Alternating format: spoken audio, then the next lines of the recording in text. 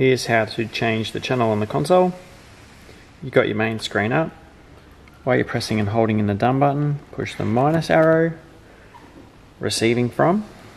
You can see the station number just here.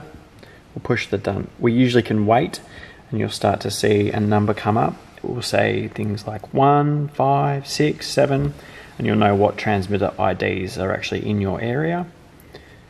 To then skip this step and just to double check, push the done button once. You can see here I've got channel 1 off. Now my station's on channel 5, so I'll arrow across using the right hand arrow. 3, 4, 5, and it says on ISS. Now we turn this on and off by using the plus and minus. So you can see minus is off, plus is on.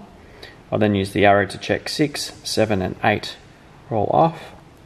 Push the done button once to verify once you've got your station on, and you'll see retransmit is off. Make sure this is always off unless you're using your console as a repeater. When you're finished changing the channel, just press and hold the done button and the main screen will come up. It can take a few minutes for everything to come back on the screen. You can see in the bottom right hand corner here is an R. When you start to see the X flashing, that means the data is coming through.